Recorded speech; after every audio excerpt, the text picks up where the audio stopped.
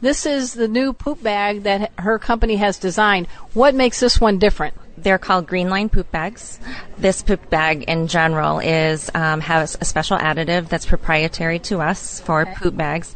It basically is food for the microbes. So anytime it's exposed to bacteria, microbes, which are already present in the landfill, they basically digest it. And the only thing that the result is organic matter, water. So the poop bag poof disappears? Yeah.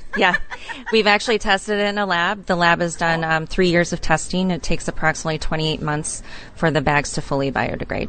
How do people find out more about this poop bag and your company? Well, you can always go to our website, which is www.loft312.